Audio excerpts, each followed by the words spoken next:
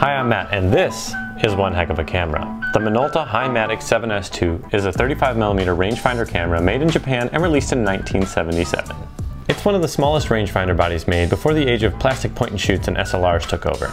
It has a sharp 40mm f1.7 RAW lens with 6 elements in 4 groups and shutter speeds ranging from 1/8 to 1/500th of a second using a copal leaf shutter. When using a battery, it does have shutter priority auto exposure mode, but can also be operated without a battery because it's fully mechanical. This camera isn't necessarily jam-packed with features, but it's good at what it does. It's simple, effective, and easy to carry with you.